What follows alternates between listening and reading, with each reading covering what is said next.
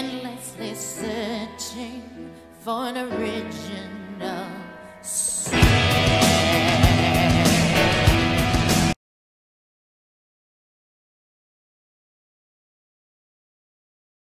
I gave you people time to guess.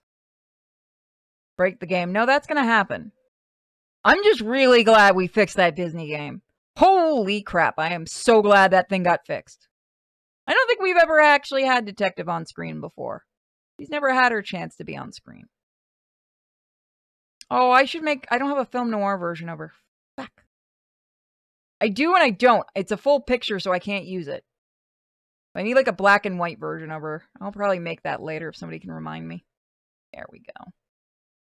There we go. So, hey guys, welcome to this live Simply Fun Games. We'll be looking at Private Dick, Lipstick and Lies. So this game, I believe, is going to have a Kickstarter very soon, if it's not already out. I don't remember. So let's try it. Man, we are just going into this, aren't we? Oh, that is really cool, actually. And this is, I believe, made in Ren'Py. So that's neat. Show graphic close-up shrink. Oh, that's cool. Yeah, no, I like... This is something new I haven't seen before. I like that. Do we have music? Let's see. We don't have music yet. Okay. I actually tried to make one once. I tried to make a visual novel game. I got a few frames in. The rain falls down like tears. It always falls like tears. Or knives. Sometimes it's scythes or hammers or drums. But listen, I get it. You don't want to hear about the rain. You want to hear about her. Well, my name's Steele. Sam Steele. I'm a private detective. Oh, and it's all started on a rainy, rainy night. Hold on, I got this. We're missing something. I got this. Give me 2 seconds, chat. We gonna put this in the noir. We gotta get in that noir mood. Give me a moment. I need to start naming my music properly. Where is it? Also, hi Bosco, I know you're listening.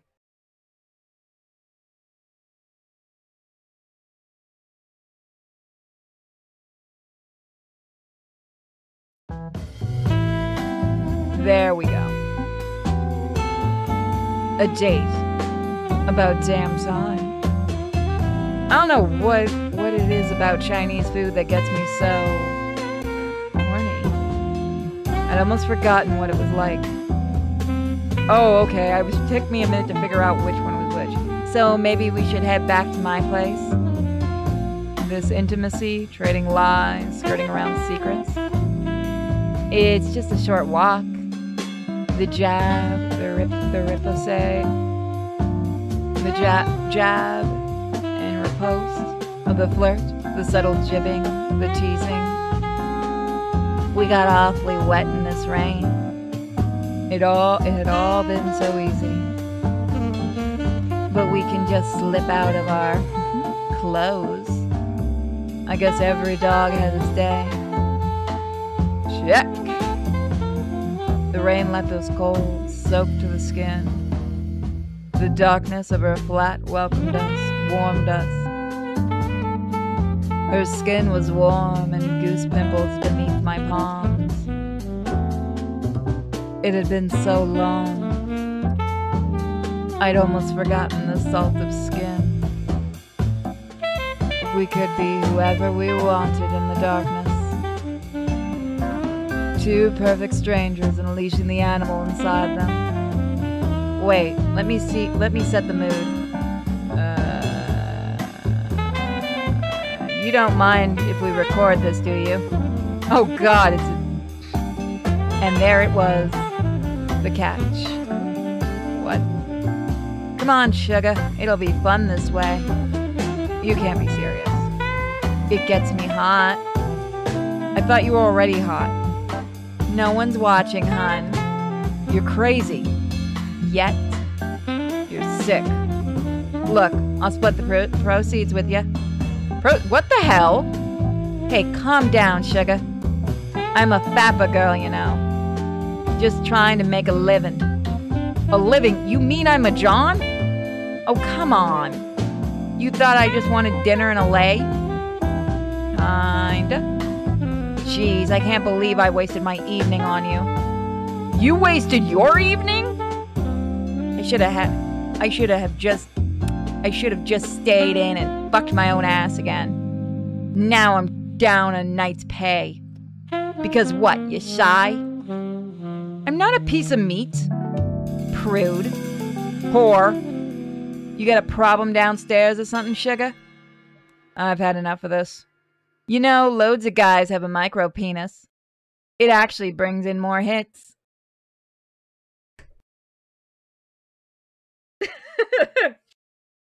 Developers, I know you're going to watch this. Thank you. This just makes me laugh my ass off. I'm out. Again, this is going to be on Kickstarter, guys. Please support them. Damn right you're out. And don't bother to call. Asshole. Well, that told her. I love the music stopped at the perfect spot. Hold on. I need to make like a list. No. Just go back to blues, please. Well, that told her. Worst bar in town. There was only one place to go after that. Only one place I could really feel at home. McGinn's, the worst bar in town. I swear to God, if they draw Carl. A place where weak men crawled to try and find a little courage. Where strong men slumped, trying to find a little vulnerability. Bleed some of the pain.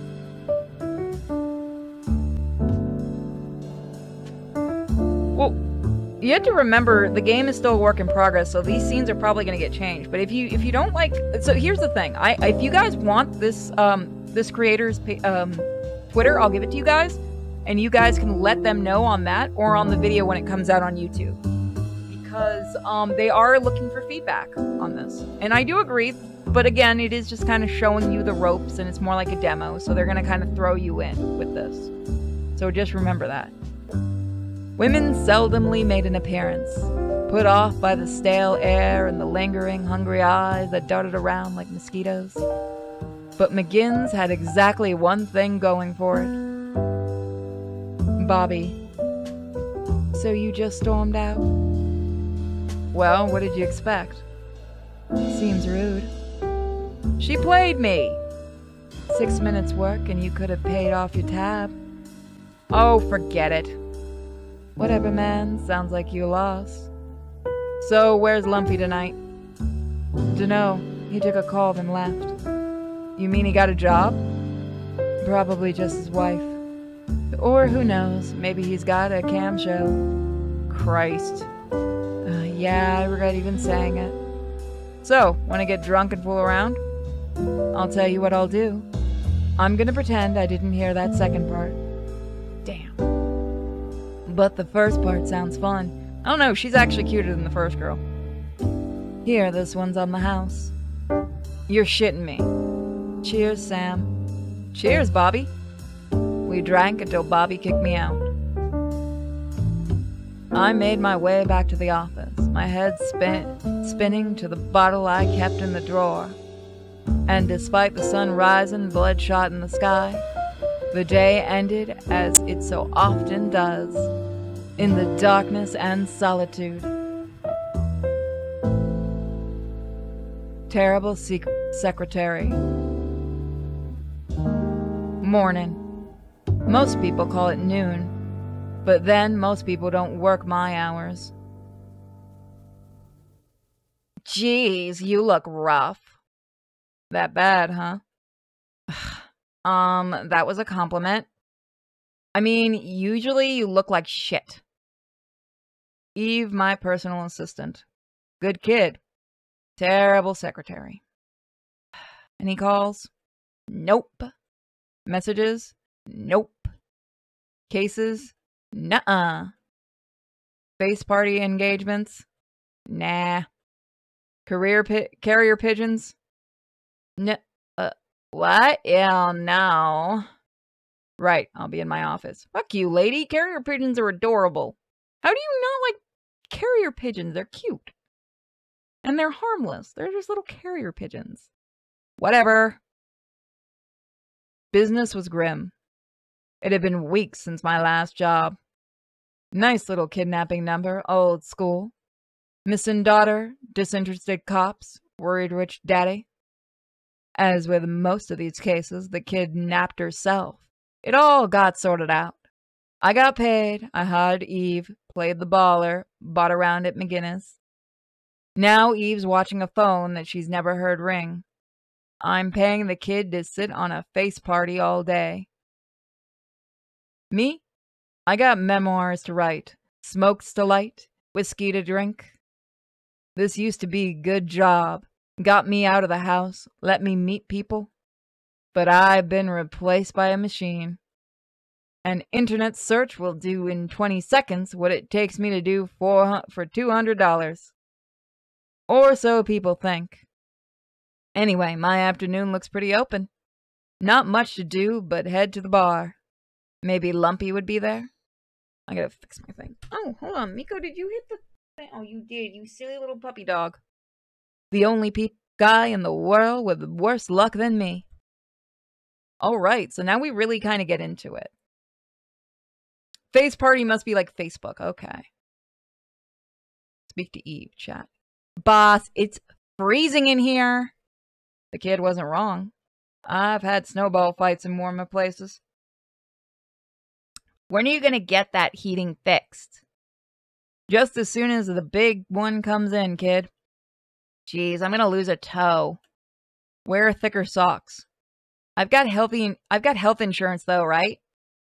I'll buy you some socks. Ah. That's great. Okay, so let's go to the bar. Where's my music? I know it's the same song, I'm too lazy. Another night at McGinnis. I walk through the door to see the regular clientele. Lumpy slouched at the bar, staring at his phone. But wait. Sitting there at the bar, not the usual clientele at all. Roxy? Sammy.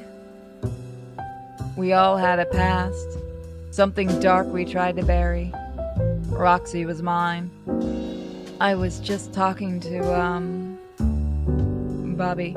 Or, sorry. What voice should she get now? Bobby. Ain't she something? What do you want, Roxy?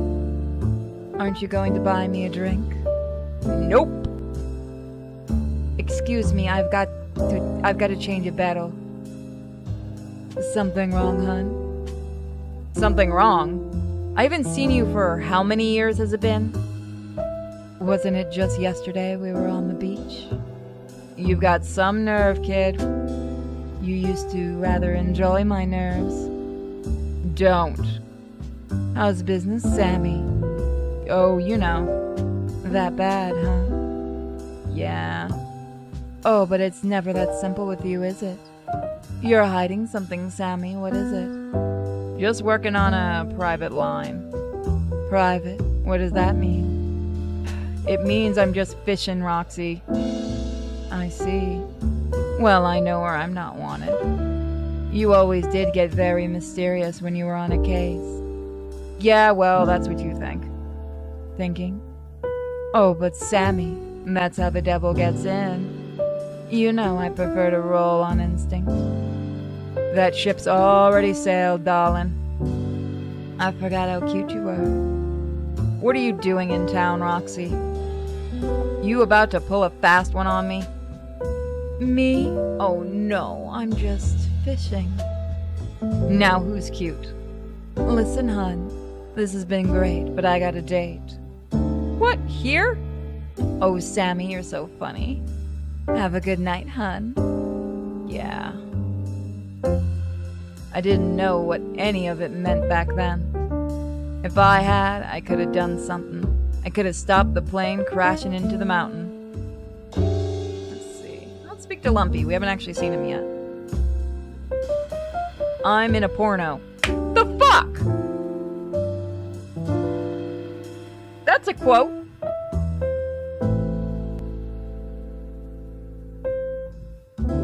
get more soundproofing in this room. I think I can hear my echo. Only one person frequented McGinn's more than me. Lumpy McGinnis. A dick like me, a private investigator, eyes and ears for hire. In a generous mood, I'd call Lumpy a friend, a harmless associate. A good man to drink with. Catch me before my morning coffee and I'd tell you he's a hack, a fraud, a charlatan, forever sniffing out the next paycheck. When all was said and done, Lumpy was just a chump who'd been dealt a weak hand, forever trying to bluff himself even. Just like me. As usual, Lumpy was propped up against the bar. Unlike usual, however, hey Sam, look at this. I'm in a porno. What? He ain't even kidding. He ain't even kidding. Lumpy thrust his phone under my nose. Bouncing up and down on the screen was a sight which no man, or woman for that matter, should ever see. Jesus, Lumpy, get that out of my face. What? I don't want to watch you railing some hooker. Hey, this was the best night of my life. Well, 11 minutes. And I got all of it on video. Anyway, she ain't a hooker. Actually, she paid me. So you're the hooker? No, hey, what's eating you, Sam? I just think there's a right way of doing things, that's all. Well, maybe me and my right hand will go off and do our thing for a bit. Wait, hang on. How come she's paying you? She's a fap star, Sam. She releases the vid, I get a tasty 20%. Wait a minute, let me see that. I grabbed Lumpy's phone and wound the video back. A familiar face smiled out of the screen, slow dancing in front of Lumpy's folk. Bree. I clicked the phone off. Bobby, pour us each a drink, will you? Lumpy, tell me everything. Wow. What can I say? Maybe start from at the start? Right. I'm on the can, right? Lumpy! Right. Christ, do you even need to know this? Well, I was looking at my phone, wasn't I? Actually, I took your advice, Sam, and I was looking for a girl. Ah, hell. I got some FAPA credits, so, you know, I was looking around. And they got this bit for local chicks now, right? Okay, so you found a hookup online. Look, will you let me tell the story or what? Fine. So we meet up, me and this chick. And she's like hot, right? Like, I mean hot. Boom type of hot. She says if I let her suck me off, she'll give me $50. So I say, what will you give me if I fuck you in the ass? Right? And then she agrees, Sam. She says she'll record the whole thing and give me a cut of the sales. So we get back to her place. On Sycamore Street? Yeah, how'd you know about that? Never mind. Hey, you been screwing my girl, Sam? She's not... No, Lumpy. Well, anyway, she doesn't waste time. She pushes me down onto the bed, slips off my trousers like a frick... Yeah, okay, I'm not the only one. I'm looking at the chat. Also, I'm gonna be right back really quick. Sorry about this, guys.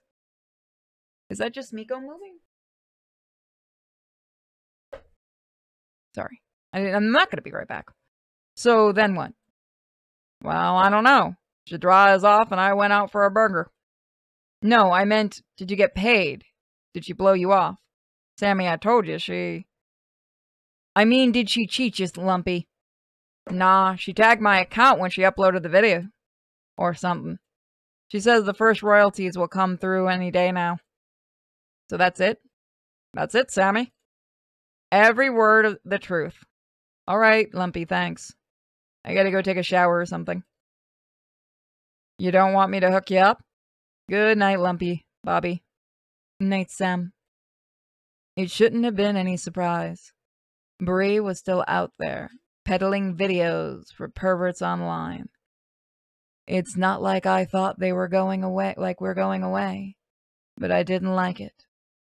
Okay, I am gonna be right back. Sorry, there's somebody making noise. Spaff. Something about the whole deal seemed off.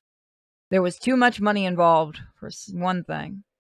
There was no way a guy like Lumpy was going to cut a decent paycheck out of a deal like that. Was there?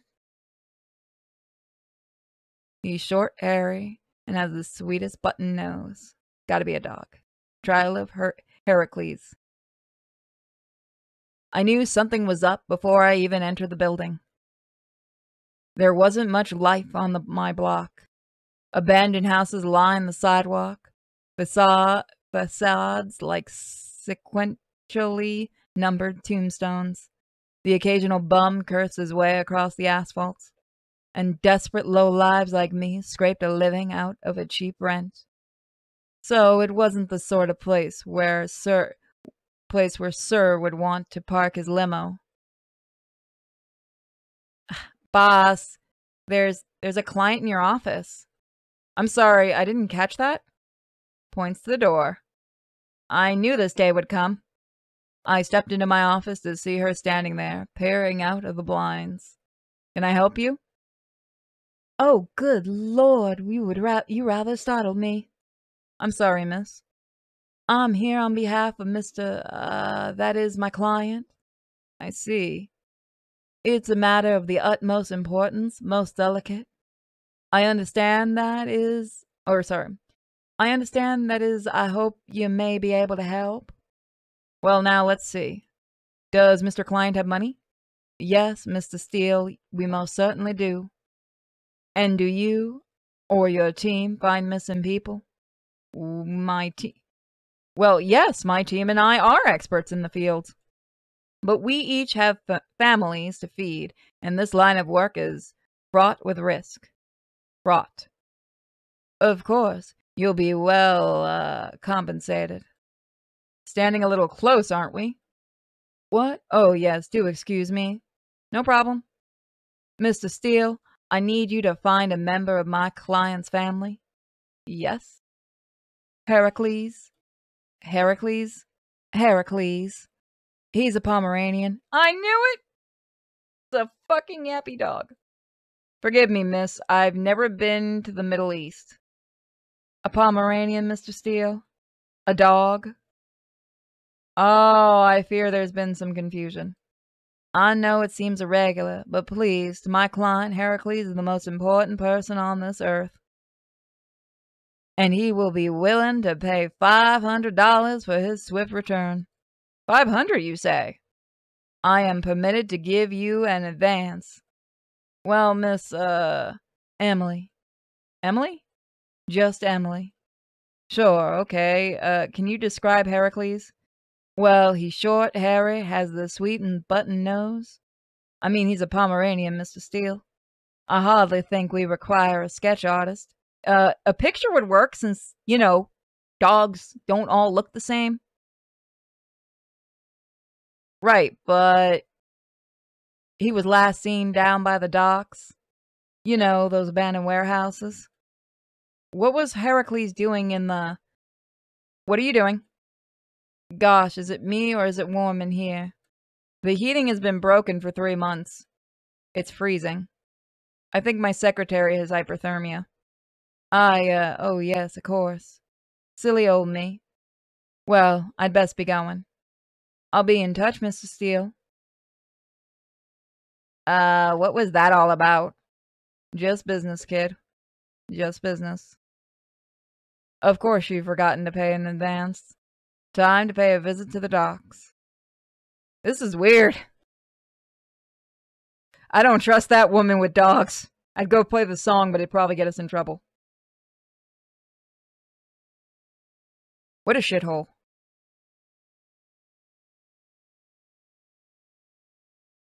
The docks. The city's gaping maw. Through this grimy harbor flowed the chemical vices that kept the whole zoo running. Drugs. Added to our soft drinks and hard drinks delivered in friendly white powder and brightly colored pills. Whores. Shipped in cargo crates with the broken promise of a better life clinging around their ankles. Plastic clothes, cosmetics. Tons and tons of products made with cheap labor literally costing the earth. Discarded within days. It was all pumped into the city's veins through this giant industrial complex. Vast barges trudged across the oil-slick water. Cranes lurched out of the mist like ancient reptiles. Gulls circled, cawing and shrieking for a meal. What a shithole. And somewhere in this labyrinth of shipping containers and warehouses was the dog with the stupidest name in the world. Oh, that's just mean. Fuck. That is mean. Heracles is not stupid. It's freak. I mean, okay, maybe.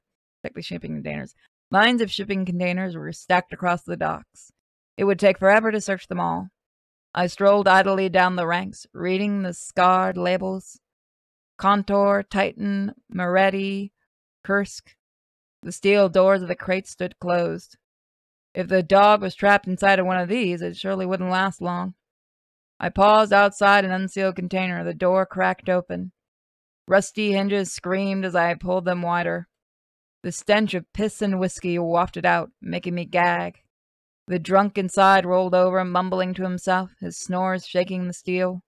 I pushed the door closed once more. Galactica Warehouse.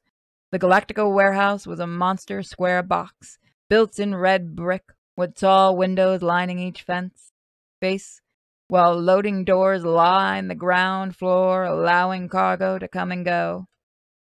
I skirt the building looking for a way inside. But the doors were locked, the windows sealed. Whatever secrets were stashed inside would remain hidden for now. I hoped the dog wasn't one of them. Let's check the warehouse. The Moretti warehouse sulked in the shadow of a huge crane, which loomed like a giant hangman's noose. The brick of the old building were blackened and worn. Crumbling white paint barely picked out the words Mariotti Exports over the black wooden door. It was an anachronism. A thing out of time, unloved, worn, tired. I could relate. But why you're waiting for a cold storage warehouse? Not that game. That game's coming soon. The wooden door hung on its creaking hinges. I slipped inside to the darkness. It took a moment for my eyes to adjust to the gloom. Dust particles danced a furious waltz in the air, twinkling in the moonlight, agitated by my presence. A plaintive bark rang out in the darkness, echoing from the gantry above. I climbed up a wrought iron staircase, footsteps clanking with a cold echo, to a mezzanine corridor. Brick archways line the walkway, each crowning an ill-fitting wooden facade, a door, and a dusty window. Kinda reminded me of home. A whiff of perfume tickled gently on my nostrils. A woman? The scent led me to a doorway right at the end of the mezzanine? The mutt sat in the corner, spotlight by moonshine pouring through the grimy windows. Heracles bounded across the room and pawed relentlessly at my leg. I can't remember the last time someone was so pleased to see me. Oh, it's cute. Poor wretch. Arr! In the far corner between large unmarked storage crates, covered in tarp, was a silver water bowl and a blue tray full of biscuits. The whole thing stunk. I dialed the office number. Hello? Hello? Hello? Is that a way to front a professional business? I think you're getting the wrong number, buddy. Eve, it's me. Oh, what's up, boss? Give Emily a call, would you? I found the mutt. Woo. Okay, what shall I tell her? Tell her to meet me in the office directly. Yeah, like I'd tell her to go to the office opposite. What? I mean immediately. Whatever, boss. I was left alone with the mutt. I drew a deep breath of perfume and dust, untied the dog, and made my exit.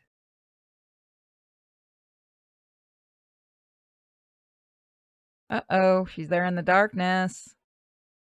Bad things are about to happen.